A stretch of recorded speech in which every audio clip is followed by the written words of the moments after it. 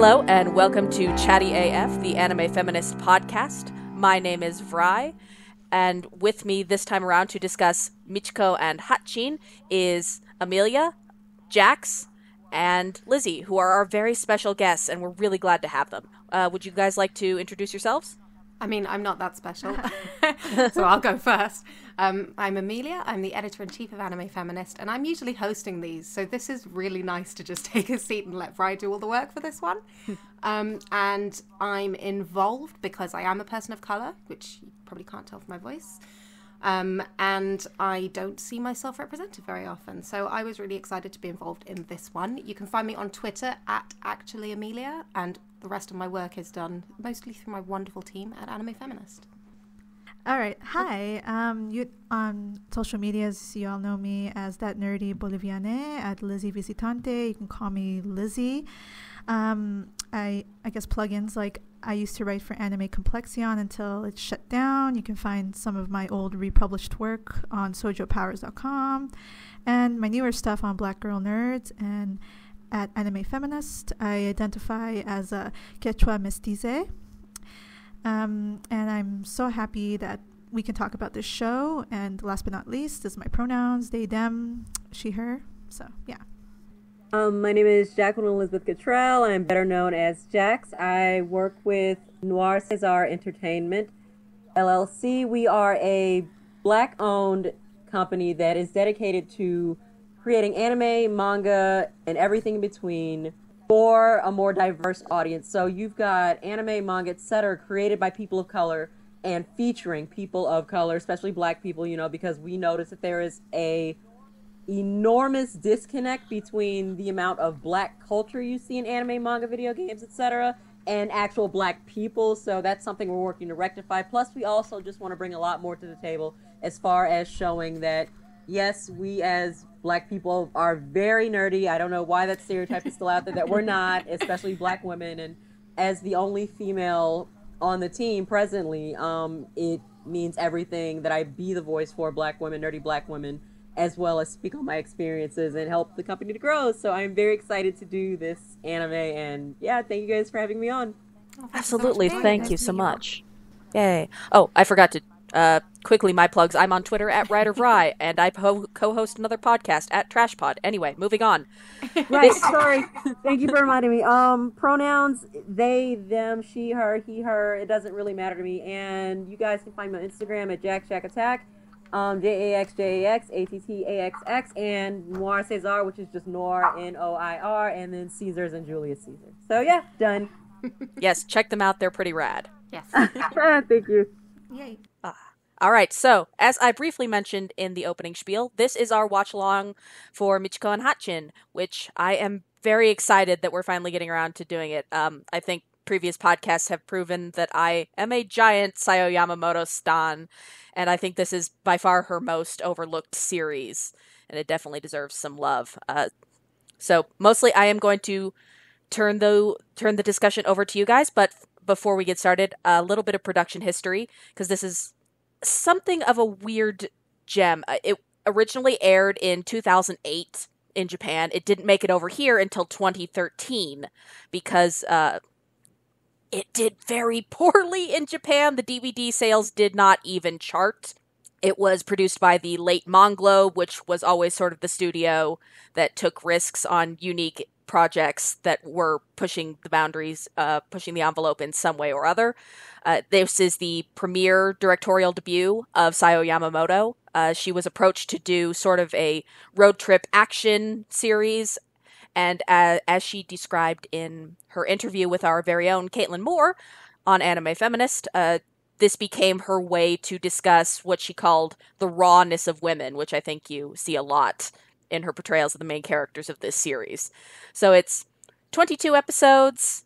It's somewhat unusual in that the three main actresses who play Michiko, Hana, and Atsuko are actually live-action drama actors who this is, for at least one of them, their only anime role.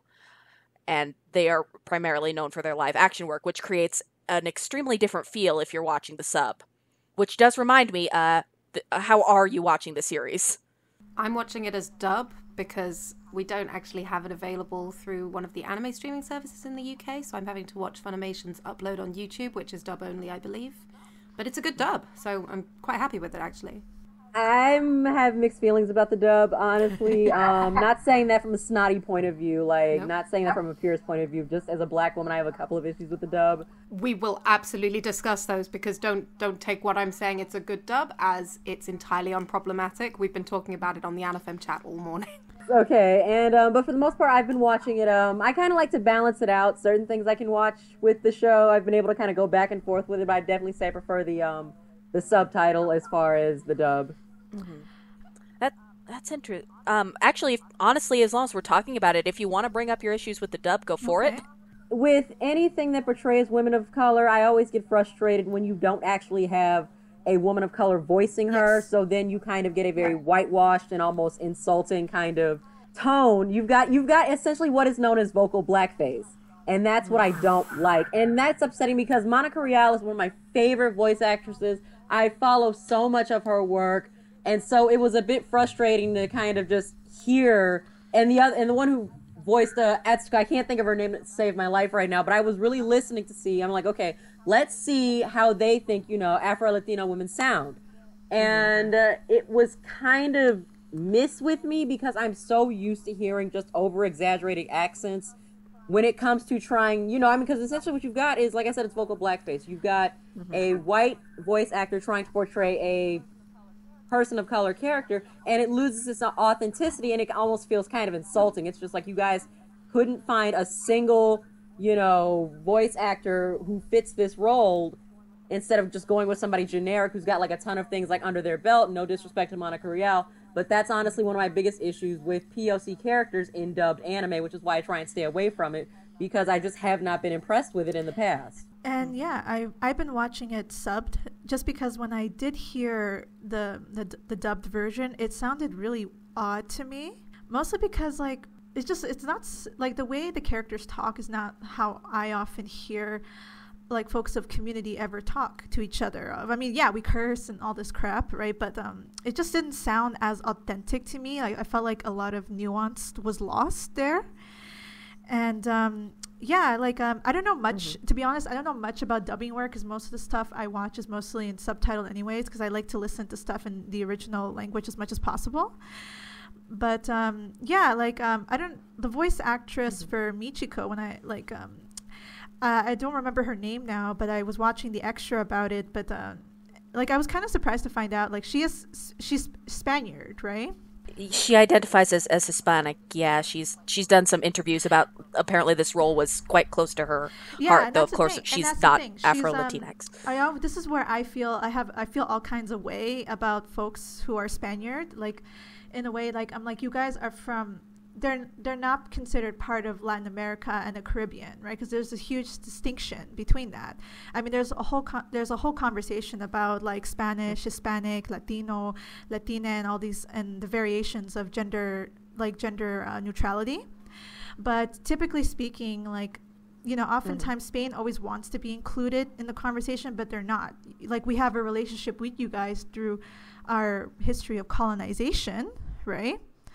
But you're not. But thanks to that, we have a really, really fucked up like current socioeconomic political histories that we are trying to deal with, right? So I always feel really kinds of way, like when I hear like Spaniard folks always try to get themselves involved in a conversation that's not necessarily they shouldn't be a part of, But that's just me. Like in terms of, I can't speak on her voice acting work. For all I know, she's a really great person, right? But I felt but for me, it always feels kinds of way. Like you really couldn't find anyone of this diaspora to like voice act like the character Michiko in the show, because I feel like really you couldn't do that. But yeah. No, yeah, I'm really glad to hear you guys discuss that. I have ended up watching the dub this go around because just for me personally, I don't have that connection, that understanding to be put off and hear the wrongness of it. But for me personally, I found the sub really hard to watch purely because it is so naturalistic. And for me, at least, the sort of livelier acting of the English vocals made the brutality a little bit less gut punchy. Yeah. This first episode is really hard to watch subtitled. Like I was watching it with my partner and I felt just horrendous because I had forgotten that the first episode of this show, it needs really strong content warnings for child abuse, and that somehow came through as a lot more very serious with the very naturalistic subtitled acting, which is amazing. They're all very good actresses. I guess, are we going to get into that now? Okay. Yeah, so I guess that does kind of lead me into, Amelia, you are the only one who is watching this for the first time, yes? Oh, no, I'm watching it for the first time, too. Oh, thank goodness. Oh. Okay, so who wants to go first? Yeah, well, let's start with Jackson Amelia, since this is your very first experience with this. How are you feeling with these 6 episodes? First of all, want to put my cultural context really clearly, because it probably isn't to anyone who hasn't met me, doesn't really interact with me on Twitter. I am mixed race from a white British and South Asian background. So I don't even have the South Asian cultural context, right? My mother was immigrated at a very young age. And so I am kind of fully from a British perspective. So there is going to be a lot here that's really new to me. However, just the experience of seeing someone brown on screen, specifically a brown woman, who looks remotely like me, not to flatter myself, because she's an anime character, she looks amazing, but she is actually the same skin color. I could hypothetically try to do a cosplay of her without feeling really weird and uncomfortable out of it myself. So that experience is very unusual for me, and that has absolutely been what's stuck with me these 6 episodes. It's really enjoyable to watch. I'm looking forward to the next 6. It's really hard to watch at some moments, but in a way that feels earned and relevant to the story. So I'm having a great time watching it so far. How's it been for you, Jax? Well, with any anime I go into that has a woman of color in it, especially a woman of color, if she's supposed to be, Afro-Latina or what have you, I really look for stereotypes. I look for continuous misconceptions. I always put something under a microscope because I feel like there's so much when it comes to being a woman of color in anime that you have to kind of it's all right, what in here is likely to offend me? It's I can't go in there just blindly oh my god, yeah, this is gonna be dope, I'm gonna watch this with no prejudices, because then I see certain things and I'm just oh my god, I can call that out as anti-blackness, or I can see that this was maybe a bit insensitive, if I feel a certain way about it. It's not me nitpicking and picking and choosing, it's just me looking for the same elements in any anime that's featuring a woman of color that I've seen that have been offensive in the past, that have been repetitively problematic,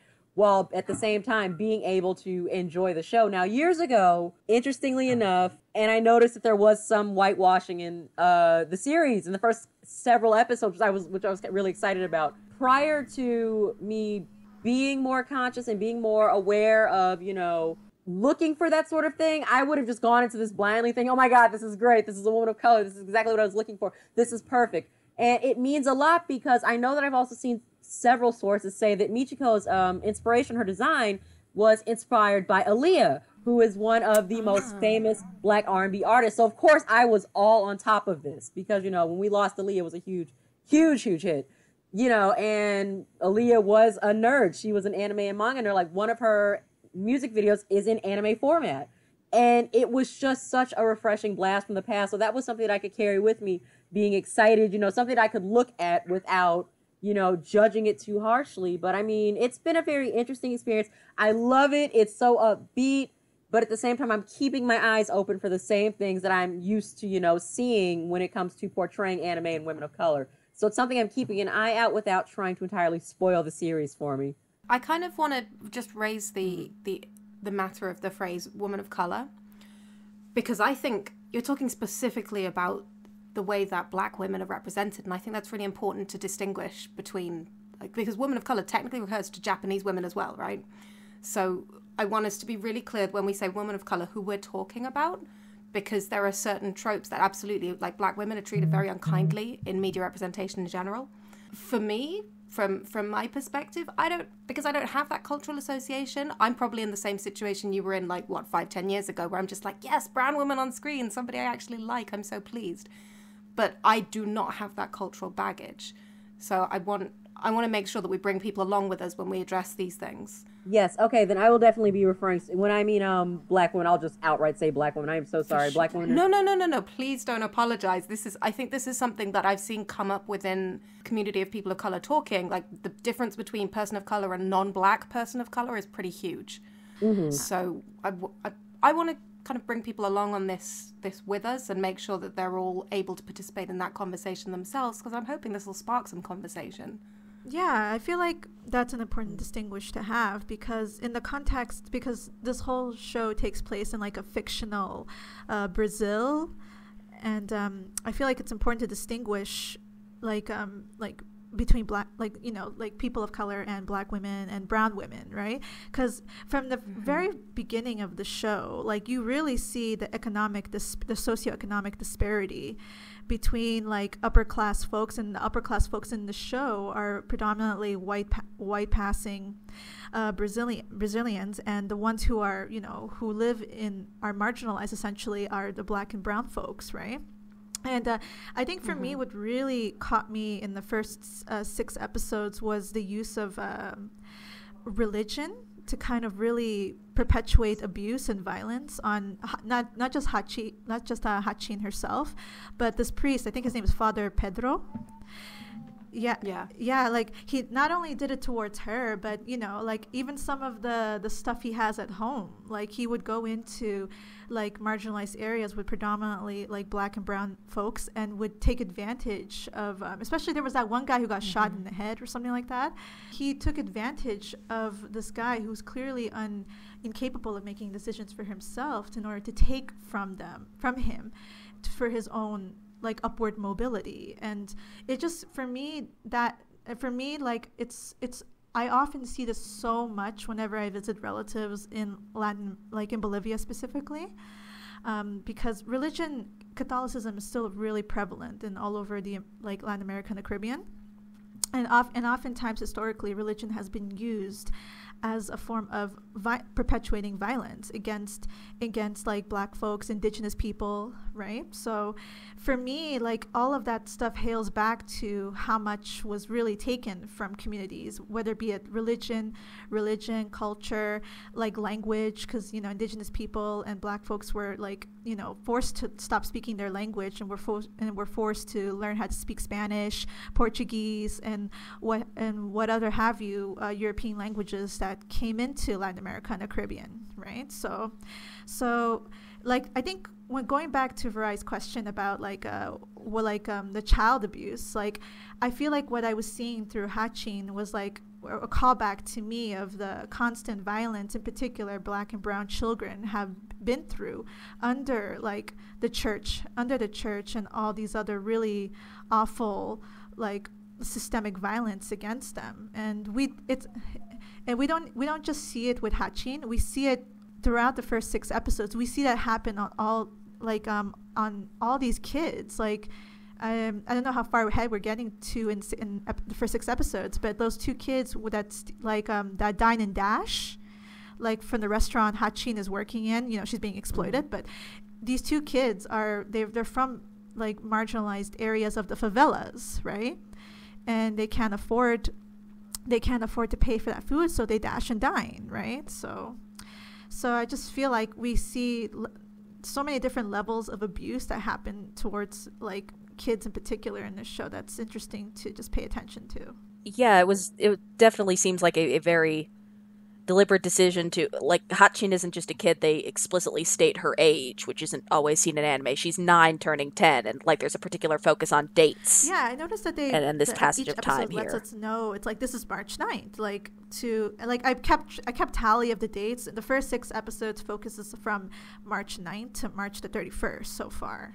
So a lot has happened, and just this whole thing takes place in like almost a month. That was something else. When you brought up Hatchin's age, something that blew me away from the beginning was episode 1 and the first seconds in, when they're transporting Michiko back to the prison. And I'm thinking that I'm looking at the present Michiko. I think I'm looking at the 20-something-year-old, you know, the present grown-ass Michiko. And then I go back and I realize, oh my gosh, she was 12 in that scene. But she looks so adult. And that's something else that kind of just made me cringe, because it was like, wow. It was really a just triggering moment for me. And I think it also highlights on how, unfortunately, black and brown folks, even in real life, unfortunately have to grow up much faster than white kids in some aspects. Like, for example, like getting heavily policed in the prison, we see that the police Michiko is escaping from are predominantly like black and brown women who are like in the prison system, right? And even when they're transporting her from whatever police station she was at to the jail, she's like in this like steel militarized kind of car while they're transporting her. And I was just like, wow, like it just reminds me of how heavily like militarized like black and brown communities are, like not just in the context of North America but down south now, like. And I think it also greatly draws attention to the fact that that's exactly, I mean, think about the implications of that armored thing that she was in.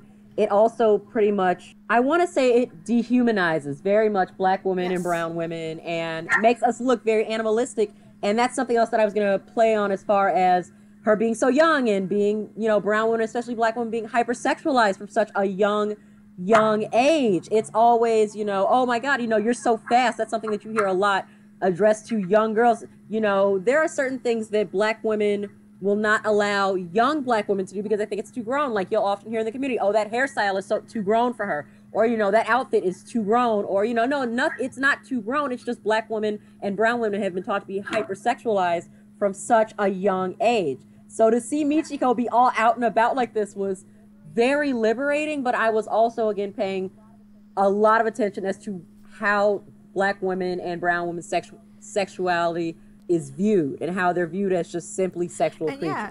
And you know what? This kind of reminds me, since we're kind of where this goes back to the topic of the kids. Like later on in episode, I think 5 to 6, we get the backstory of where Michiko and Atsuko come from in the orphanage that they grew up in, right? So I don't know. I think of like the kind of that moment is very triggering, because I think a lot of stuff is happening when we get flashbacks of the orphanage and the current day aspect of the orphanage.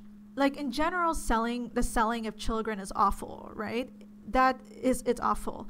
But I think what that whole thing highlights for me, and it comes up later in the series as well, how even though this whole thing is really fucked up, I noticed that one of the things that director Zelia Bastos does is that she sells, instead of selling the black and brown children, she sells the white children. And I think that's something to really, really highlight, because I don't want to get too far into the series, because this does come back later, right?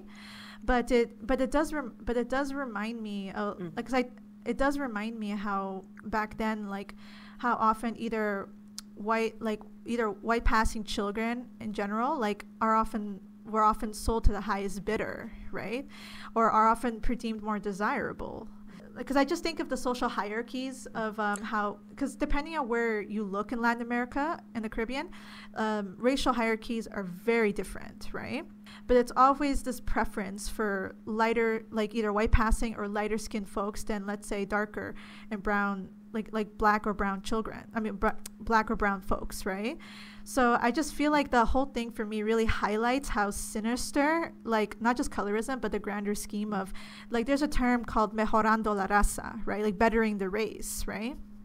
And the whole point of that was to make sure, if let's say you are like black or brown, you marry someone of lighter skin, or like white passing or white in general, to better your children. That way they can have a far chance of social mobility, right? So I don't know, like it's in general, like that entire scene is really fucked up, right? But for me, I feel like it just really highlighted all the sinisterness of that kind of mentality that goes on in the community, you know? It really does. And it's so sickening and upsetting to get it from your own people, to be told, especially because, I'm sorry, but that's exactly what white supremacy has done. It's gotten marginalized groups of people, like people of color, black women, Latino women, just women of color, thinking that they have to aspire to Eurocentric beauty standards. So within that, there is a sense of self-hatred. I want to say that we have all been naturally taught, like, where darker people are just seen as just unattractive and everything like that, which is why Black Panther was such a big deal. You know, it's just always the closer you are to white, the better off you are. And as a matter of fact, you know, I would have had an issue talking about this maybe a couple of years back, but now I don't. The colorism is so strong within, I'll just go ahead and say, the general brown community, in certain general brown communities, especially for Black women, that the one thing that I used to do is that I would play up the fact that I have English and white Irish genes to make myself seem more appealing as a model. I would absolutely make sure, you know, okay, I don't want to get too dark. I don't want to, you know, I don't want to do anything that might wreck my chances, you know, of losing, you know, whatever light skin privilege that I might have, which is totally a thing. But that just gives you the kind of, that just gives you an insight into that type of toxic mindset of what it means. So, of course, you know, if you're a woman of color, Michiko Hatchin is really something I absolutely would recommend, definitely, but also be prepared to be triggered a lot throughout the series. Oh, yeah. Like, one of the things, and when I think in the context of Latin America and the Caribbean, like there were literal policies of blancamiento, like policies by the government to whiten the population. Like, I forget which year in Brazil this happened, but I think it was in the 70s or 80s, but don't quote me on that, that there was a huge migration of folks from Europe, like to come to Brazil, you know, to get land and stuff. But really this was a ploy by the government to whiten the population, because Brazil has the highest rate of black Brazilians, right? You know, and in the context of Bolivia, you know, like a lot of like Afro-Bolivians were put into Las Yungas, and Las Yungas it's a really nice place, but to get there, the road is literally called, I think, the Road of Death. It's really, like, because I didn't know what people, I just recently looked it up, because I was like, how hard could it be to get into Las Yungas? And I saw, wow, that road is really narrow. I will die. I died looking at the picture, you know.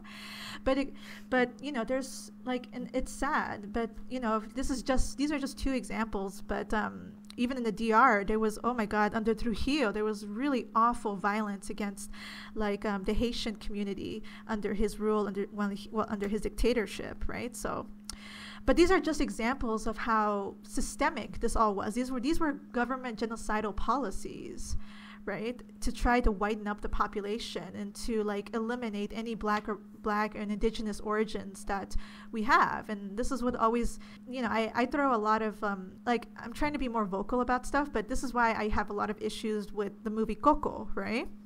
Like, yeah, because like the movie Coco touches on a lot of, I think, good stuff, but one of my things with Coco is a lot of indigenous folks have been saying that, you know, you want our culture, but you don't want actual indigenous people in it, right? Or Afro-indigenous people in it, right? Because, you know, like the people, you know, this is where I have an issue with Latinidad, because oftentimes Latinidad often just is synonymous to, you want mestizos, which is lighter brown, like mixed race folks or white passing folks, to be the representation of all of us, right? But which is not, right? Because there's so many, because we're not. There's indigenous people, there's Afro-Latinas, you know, and it's like, for me, that whole thing falls into the whole ploy of like trying to mejorar la raza. And this is why when it comes to representation, I always feel all kinds of way, because I guess Latino folks are always demanding representation, but you only want a certain kind of representation, right? Like, you know, you want essentially the same people that are celebrated in Univision and Telemundo to be celebrated in the North American market, right? And that's fucked up, you know, like when a lot of folks are calling that crap out. I mean, Amara La Negra, thankfully, has really brought this conversation to the forefront, right? Like, I hate that she had to go through a really dehumanizing moment with that DJ guy in that show, like Love and Hip Hop Miami, but that moment really highlighted that this is the kind of crap that goes on a daily basis, you know. And I feel like when I think of back to the show for a bit, like I feel like the show touches on all of that, how the adults treat the children, in particular Black and brown children, is like, you know, it just reminds me so much of the real world history of what constantly goes on in the community, and of course, you know, global wise too. I did want to ask you guys then your thoughts on kind of the fact that Hana, as the show goes on, Hatchin becomes the kind of the focal character for at least the first 3 or 4 episodes, and the only, white passing character in what I assume was an ethos similar to Orange is the New Black, where attempting to put a character in this ostensible forefront that the Japanese audience would. So I would love to hear your thoughts on that and how you think that was handled in tandem with the colorism. That's tough. I mean, you want to go for it? I think the one thing that made me just upset in general about what you were talking about was that you see it often.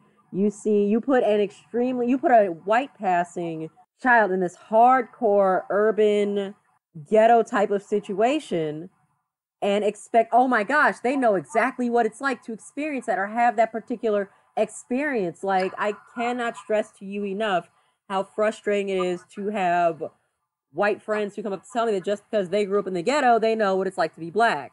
That was something that bugged the hell out of me watching the first couple of episodes of Michiko Hatchin, especially the ones that were focused on Hatchin herself. And it's like, listen, I kind of get what you're trying to do, but at the same time, you won't get the same experiences no matter what. Like, it seems very shoehorned to me. It just seems kind of shoehorned in. Now, as far as the violence and everything against her, I'll go back to playing off of religion and just what it's done to Black, Latina, just the result of colonization in general. Like, seeing that forced upon her, I guess just any child regardless is frustrating, but just seeing how deep religion has its claws in her, being a young girl, like, I'm sorry, but like, religion is just not kind to women, period, to women and femmes, period. Which is why, as a Black woman, I've always had issues with religion, and it's very difficult because very much a good majority of my family are Christian and practicing Christians, where my views are quite different. When it comes to just the general mistreatment of her being a child, at least just a passing child, but being, I want to say just being a child in general, seeing the violence that is shoved upon her, that is how she's treated by adults in this world around her, is just so remnant of just how Black children and brown children in this world are violently treated from a young age, because, like you said, just colors. And I feel like if she had just been completely a straight white child, her route in life might have been a little easier in the show, is essentially what I'm trying to say. Like, I have a lot of thoughts on it. I'm kind of still trying to get them together, but I mean, that's just where I am for right now. No, I think you communicated, like, the ideas quite beautifully. To tail off of that, and talking about the themes of religion, like, I find it interesting that later on in the series when Michiko goes to now I had to separate these three into 3 categories because I know they're different. Like brujeria, the lady who does brujeria, curandismo, or santeria, I know they're very different. I know santeria has a very strong African roots, right? I just found it interesting that, like, Michiko really believes in what this lady is saying for emotional guidance, spiritual guidance, and everything. And it kind of like made me feel all kinds of way. Like, I feel like Hatchin was just like that character who was looking outside within, kind of laughing at it and thinking it's funny. But I don't know, I just like that. I just think back to that scene a little bit in regards to how oftentimes I feel like outside viewers really make fun of like different forms of spiritualities that kind of help like Black and brown folks and children as well get through like some really tough shit in life, right? So like Hatchin, I mean, in general, I do feel really bad for her and what happens to her as a child. I don't wish that upon any other child, but I think you touched on some really good points about how, like, in the end, like, she's always this, I feel like she's this outsider looking within, even though she's grown up in, like, essentially in marginalized areas. In a lot of ways, I feel like she's still that character who's kind of looking at all these things and judging in a way. So that was my take on her, the first 6 episodes, because I felt like that's how I viewed how she was looking at Michiko in a way that was kind of like, Did you feel like there was a shift in that 2-parter, episodes 5 and 6, where they're separated for a while and Michiko is kind of a protagonist on her own, as opposed to this figure upending Hatchin's life? Well, I really liked Michiko on her own for a bit, because like you got to really get to know her. Like, one of the things I really like about her is that you really see how, we see her as a strong woman at first, but as we get to know her, we see that there's a vulnerability there to her, right? And I feel like I think I brought up in the notes about like dream versus reality, and like Michiko is always dreaming, and I feel like she has every right to dream for a space to fantasize when things are better than her current reality. And I feel like she emulates a lot of that through this dream that she has on having this safe, warm place with Hiroshi and Hatchin, right?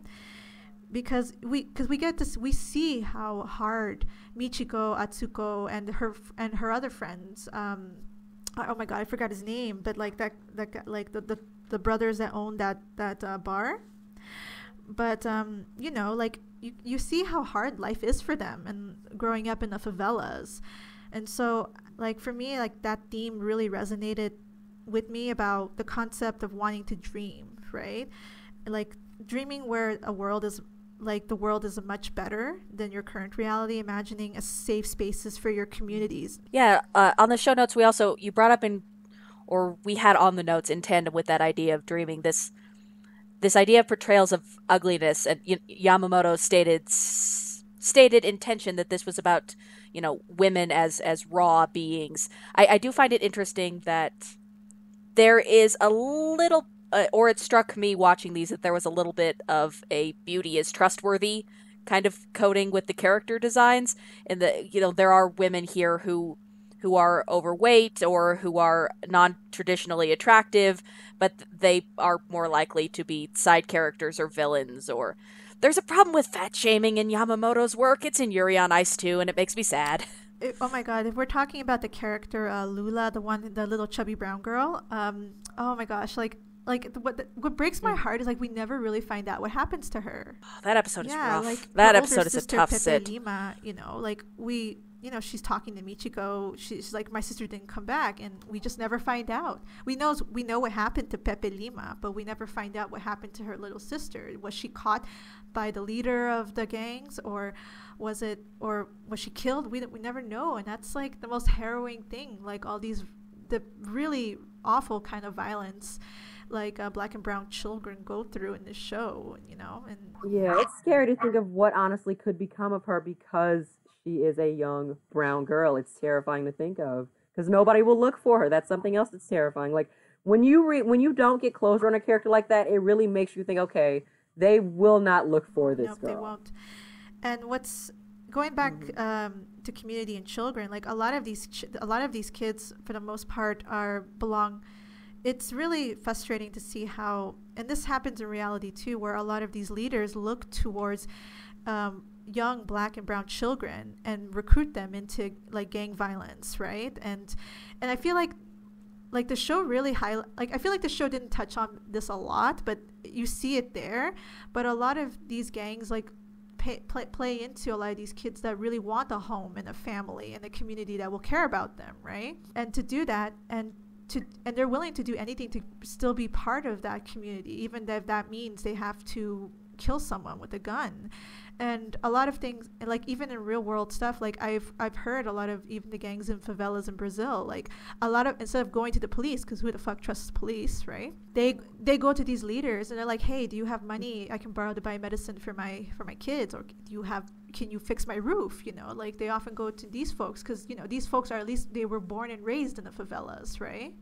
So they can go to them and trust them, right? So, but it just it's so hard to see, but this is the it's like this is the reality, unfortunately, and it's hard to really wrap your mind around it, of how much violence really happens on young and black and brown kids in this show. And so even leaving is hard. Oh my god, let's not even get into the issue how hard it is for folks who want to leave, right? So yeah, that's something that I've just always noticed, particularly because it's such a trend in black and brown communities where you have these kids who just lavish the idea of family, of having somebody who will have their back. It's a very skewed, it's a very warped perception of family. Oh yeah. So it's just like that's just what draws these kids into that lifestyle even more. And I mean, it just the hole goes deeper and deeper and deeper and deeper and deeper. History seems to be more or less the major thematic tie across these first 6 episodes. You have, between the gang issues, the orphanage, that Atsuko and Michiko grew up in, and that Michiko then brings Hatchin to as a safe place. The tension between Michiko and Atsuko, which we haven't really talked about, and the fact that they have history that's undefined, except that Atsuko is really hella gay, and it's amazing. I love her so much. To her. Like, I find it interesting how differently, like, Atsuko chose a different path from Michiko. Like, I mean, she joined the police force and has moved up in the ranks, right? And I feel like I really like her. She's this cool character who he kicks ass, but at the same time there is so much levels of vulnerability to her, and she cares for Michiko a lot despite all the crap she gets that happens to Michiko. At least as far as here, the show is riding a very fine line, at least for me, in terms of its depictions of queerness, which I think Yamamoto gets better with over the years. But here it's like, Atsuko clearly has feelings for Michiko, but it's also kind of tied to her maybe being kind of a kinky person. And then Ivan is Michiko's friend, and he's also a little bit of this swishy sort of archetype later on. But, like, I'm not mad. I find these characters very endearing on that front, but, like, you're riding on that line of stereotype at least a little bit. Like, I really like how the depiction of queerness is. I mean, yes, there is the danger of stereotyping, but I also know so many people like Yvonne in real life, and I like that. That's these characters are queer, but I like that at least, like, that's not the only things they are, right? They're explored as as a whole, like, well-rounded characters. And and despite everything, they find community with each other, and I like that. I think that's one of the aspects I really like. Yvonne is very close to Michiko, and he's, like, very upset with her of all the stuff that's happened, like when she confronted that gang, and after that ensued a long string of violence in the community. So he has every right to be mad at her. But, despite all this crap, they're still there for each other, right? And I think that's the part that really hit me the most. That, I mean, when you look at real world history of, like, for communities of color, especially the communities of color that are queer and trans, we try so hard to find safe spaces for ourselves, right? And if the world is not going to be there for us, we have to be there for each other, right? I guess that's what I took away from that mostly. Like, I felt like there was so much history between Yvonne and Michiko, and, like, there was clear anger, all facets of emotions went on there, but in the end he still was willing to help her. And I like that tender moment him and Michiko had in, I forget which episode, when she apologizes and she puts her head on his shoulder. It's such a tender moment for me, because how often do you really get that kinds of tender moments, and, like, when world stuff is being thrown at you in a really harsh and violent way.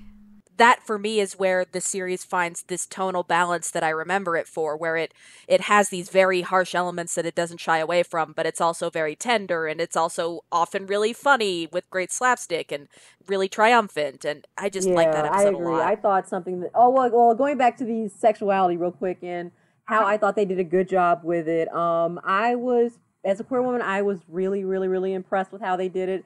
I knew from the get-go that Atsuko was that she was a queer woman too. I knew it. I could just sense it. But the dynamic that I love between Mitsuko and Atsuko is something you see in a lot of Black and brown communities. You've got the girl who never quite left the streets, and then you've got the girl who kind of moved up and out of the hood, and there's always this contention between them no matter what. It's like, oh, you think you're doing so much better. Well, not really. Oh, you've gone soft. Well, no, not really. I'm just trying to do better for myself, So they're always going back and forth with that dynamic that is so realistic. I think that is probably one of my favorite dynamics of the show, is their relationship with one another and just how realistic it is. I mean, they're so great together. They really play off of, I think, a very realistic relationship, and maybe in a not so positive way, but kind of the relationship that can be between Black women and brown women. And I think that's kind of a stereotype in itself. Like, that's negative when I really start to think about it, because they really don't have positive interactions. And, as far as the relationship between Black women and brown amongst themselves, it's always, they're always butting heads. Tough love, I would say, right? I would say it's tough love, but I would also say it's an unnecessary type of form of tough love. Like, it doesn't need to be there. I like seeing Michiko in her softer moments. I really do. She's hardened in a lot of ways. I mean, let's go ahead and play with one of my favorite tropes, the angry black woman. Like, that's something that I don't think people realize. The angry black woman, you know, no black woman is born angry, no brown woman is born angry, but black women get them, you know, angry black woman thing more than anything. And I don't think what people realize is that there's a progression to that builds up over time, to the point where it's just like, yeah, now we don't have any choice but to be seen as hard when, you know, the strong black woman stereotype is actually very much realistically killing black women, and it's killing brown women. We have to be strong all the time and stuff like that, not realizing we're so busy trying to take care of ourselves, not ourselves, but take care of everyone else, and make sure that, you know, we're still intact and be that independent sort of thing that it's weighing down on us. So when I get to see Michiko in her softer moments, when I get to see Asuko in her softer moments, when I get to see those two women working together, you know, despite the banter, like, I really feel like that is the reality of the show. It's what's below the surface, and if you have enough awareness to kind of dissect it, along with the cultural experience to dissect it and see, okay, well, how does this make me feel, and does this pertain to a bigger, you know, problem within the series? And I think I love the transition to this. And I think the show also talks about how it's often like our elders, like black and brown women, who are the ones that take care of the family and the community and the communities, and I think that's what the relationship of Michiko and with Hatchin and all the other characters in the show, like Pepe, Lima, right? How much they really put on themselves to take care of, like, you know, their children, their communities, and how much that, as abnormal as all that is, it's such a heavy burden, because then you don't take care of yourself, right? And it's often very damaging. Like, I've seen the amount of stuff I've seen my elders do in my communities. It's been like, wow, like we ask so much of our elders, and yet they always ask for, maybe they don't even ask for anything in return, right? And they're the ones who often face the most violence, right? So, and I think that's one of the things that really hits me on with Michiko's character, but Pepe Lima's character, and, you know, other characters we'll see in the show later. But, you know, like, and I often felt like it's so unfair too that they're the ones that have to take on all this work. I definitely want to go ahead and follow up on that and bring it back to the treatment of children in the black and brown communities, because something that I saw this very recently on a post, and I'm actually experiencing this firsthand, is the treatment of children by their own black and brown, you know, caregivers, parents, family, and stuff like that. And I think with all that pressure on black women to be the caregiver, to be the provider, to be everything else, to put herself last, what you wind up with is a relationship with a child, just going off personal experience, where it feels like, you should be grateful that I raised you, that I did all this, I busted my butt to do all this, Meanwhile, it's just like, nowadays, what I like is that black and brown kids are going like, okay, but like, nobody ever asked y'all to bring us here in the first place, so why are you making it seem like, you know, we're your problem? We are a conscientious decision that you made outside of, and of course I am excluding, you know, children who are products of rape, sexual assault, and everything like that. I am clearly not addressing them. That is not what I'm saying. I am talking about the black women and brown women who do in fact have children, and then see them as nothing more than a problem, see them as a burden. The children feel like a burden. And I mean, it's such a vicious cycle when you really think about it. But then at the same time, it's just like, also as a black and brown woman, I can understand that progression of where having a child would lead to you spiting the child, and in turn that would lead to the child spiting the parent. And that's honestly what I see whenever I look at, I always see, no matter what, I always look for the angry black woman stereotype or angry brown woman stereotype in just anime media, general media, but I also look for the progression of that up to that. And you can definitely see that dynamic at work when it comes to the treatment of, you know, Michiko coming up. And in Michiko's treatment, you see how she would raise the metaphorical Hatchin, you know, as her so-called daughter. It's just interesting to watch that dynamic, because the dynamic between black women and their black daughters and brown women and their brown daughters has always been just so interesting, but it's usually and often portrayed as combative. I never not see that. And I really like that point, because it goes into like intergenerational trauma, right? Like, how do you heal from that, especially when it's such a systemic and cyclical issue in families? Like, speaking from personal experience, like my paternal grandmother was a Quechua indigenous woman, right? She raised 9 kids by herself because my grandpa was a loser. And and she, I think of folks like her and folks like her and her community, and how much violence they faced from, like, from either the men in their lives or the outer world of being, race, like experiencing racism and sexism, but also trying to make sure her kids survived a society that was not kind to folks like her, right? Like, and as a result, that creates a lot of, there's a lot of alcoholism. There's alcohol issues in my family. There's mental health issues in my family. Like, there's all these things, and like, how do you heal? How do you really heal from that? Because eventually, like, our elders do so much to take care of their children to the point where their own mental health suffers, and by the end of her life, she was a very miserable person by the end of it, right? And it's fucked up, because I look at all the work that they did, and I'm just like, it's not fair, like all the stuff that they've been through. But at the same time, I look at my uncle, my tias and tios, and I'm just like, y'all are messed up. And then I look at myself in some aspects, I'm like, I'm messed up as well in a lot of ways. But how do we heal from that? How do we stop that and perpetuate that to the next generation? So that was honestly perfectly beautifully said, because it really does, it lays a lot to rest if there is, or it doesn't lay a lot to rest, but it lays a lot left to be seen, what has to be done. Something interesting that I do want to say is that you brought up, like the relationship between the men in the family. I mean, everything you're saying is like so relatable to me right now. It's like, it's just listening. It's like, yes, thank you. She understands. This is wonderful, and something that I find very interesting is Michiko's fixation on what is her honey's Hiroshi name. Thank you, Hiroshi. And I'm like, something I was really paying attention to was just, I mean, at times she can almost have this blind dedication to him, which is so interesting, because at the same time, it's like she's kind of like at odds with that. You can see that she's trying to keep her independence, but at the same time, she just has it so in for him.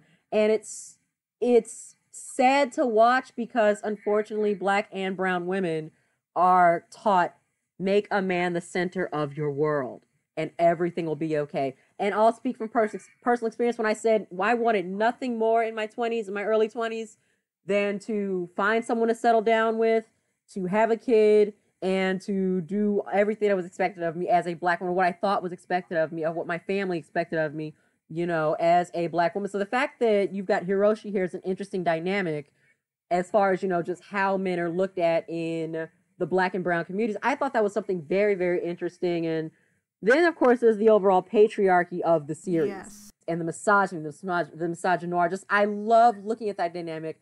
And I definitely would have to say that is just what makes the series so just phenomenal. You can draw all of these attentions and look at all of these.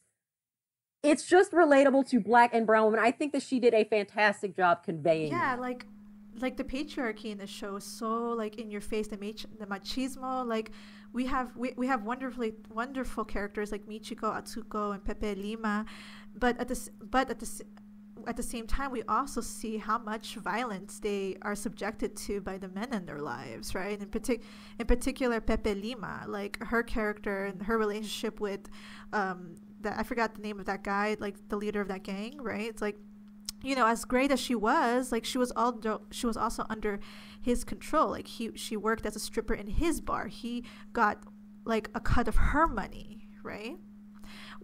Like, while she was stripping, right? So she only got like maybe a percentage of what she should have earned doing the work that she does, right? And when she tried asking for more of her money, like, she deserves it, he slapped her. That's something that rang very profound for me, especially, I mean, like, okay, so I'll be perfectly honest with you, like, as a sex worker, I used to work under a pimp. I know what it's like to have to give your cut of the money over to, the man that is controlling you. And I'm sorry, but like, this series is very hard to watch, But I like that it's hard to watch. I like that it's difficult because it makes me address these sort of things that, that I can relate to, any black and brown woman can really relate to. So that's what I like. So it's just like, you can, I'll put it this way. Something that I did notice was the treatment was how people would talk about the treatment of Pepe at the hands of her boyfriend, whatever he is to her, and it's just like, well, why didn't she just get out from under him? Why can't she just run away? Prior to the experiences that I had when I was still, I guess, innocent and sheltered and stuff like that, I'd have thought the same thing. But living through these experiences, it's just like, you can understand, it gives you a type of mindset where it's just like, well, why couldn't they just leave? Why couldn't she just leave? Why don't they just walk away? It's so easy to do that. Not really. And this is like what black women face. And unfortunately, there's a lot of that amongst other black women and brown women where they're just like, well, you could just leave. You could do so much better. And it's just like, well, you know what? If she stays, she gets everything she deserves, to her, et cetera, et cetera, et cetera. So it's just like, wait. But then you've got the thing where it's just like, in black and brown communities, expectation of women, put up with everything your man does. It's like, wait a second. It's like, where's the balance? Where's the common ground? There is none. It's like, what are you expecting of us?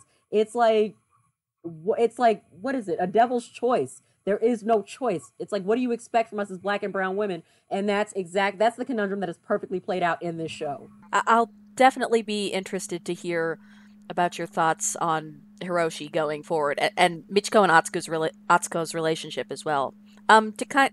We're heading on towards an hour here, so I wanted to ask you guys to close. What are you kind of hoping for in the next 6 episodes? I want to see the progression of a strong brown character because I'm enjoying the series immensely. I want to see the progression of a strong brown female character make her way and get what she wants. She has every right to wish and dream and hope for that safe space. I don't know of a single black or brown woman that has grown up in her conditions that doesn't. And I want to see more progress towards that. I know she's going to have to struggle more. Absolutely, probably. We're going to see a lot more struggle from her and, of course, Hatchin as well. But my focus is Michiko. 1,000% my focus is Michiko right now. And I want to see more progression of her character. I want to see them get even more deep inside of her as a character. As for me, I have 2 things to say. Since this is my second time watching this show, I'm looking forward to really picking up stuff that I didn't really, catch before. So yeah, I'm excited for that. Mm-hmm. I'm excited to pay attention to Atsuko's character more because I will admit I didn't do that as much the first time around. I was more focused on Michiko and Hatchin themselves. And the second part I want to say is I kind of I just want to have a moment to really name because on March 14, 2018, Mariela Franco, a queer black Brazilian, was assassinated in Rio de Janeiro, and and it's really hit not just Brazil but all of us really hard in the communities both in Latin America, the Caribbean, and abroad. And I feel it's really timely that we're talking about Michiko and Hatchin, a show that's about fictional Brazil. And, and then we have this real world event of what happened to Mariela Franco. And, since we just had a really great discussion about the awful violence that black and brown folks go through, I feel like we have to remind ourselves that this violence is still ongoing. It's happening. And, I hope we can all do better to stop this and help each other out, especially when we're down. I don't know if we can change the world, but at the very least, I hope we can hold space for each other. Beautifully said. Absolutely. Amelia, you've been kind of quiet. How are you doing? I've been listening. This is such a great discussion. I feel really privileged to be able to hear it firsthand. Honestly, I think everything that I would be looking forward to has already been covered. I'm with Jax. Michiko is 1,000,000% my focus. I'm thoroughly enjoying just watching her on screen. Just watching her is a delight. And again, for me, it's less the cultural context. It doesn't connect with me so much. So it is just seeing somebody who looks somewhat like me represented on screen. Her fashion's amazing. I'm looking forward to seeing more of that. And I'm just also really excited because I know the reputation of Yamamoto as a storyteller. And I know there are some big surprises ahead. I know there are some big character steps and development ahead, and I'm so looking forward to all of that. But I don't have any specific hopes. I'm quite enjoying just taking a back seat on this one and watching it more passively and just enjoying an experience I don't get to have very often. I'm really looking forward to the next podcast. Honestly, this has been great. Thank you. Glad you enjoyed it. Yeah, thank you both. Thanks to both of you for agreeing to be our guests on this watch along. I think this will make for a really special series. No, thank you so much for having us. This was such an engaging podcast, and I loved it. Oh my gosh, thank you so much for allowing us to do this. This was a great conversation. Absolutely. Yeah, thank you very much. This is my very first podcast ever, so I'm really grateful. You would never know. That, to be invited to have this really great discussion. I was super nervous, but thanks to good company, I was able to just let it all flow out. It just came out. Yeah, so. no, it's great.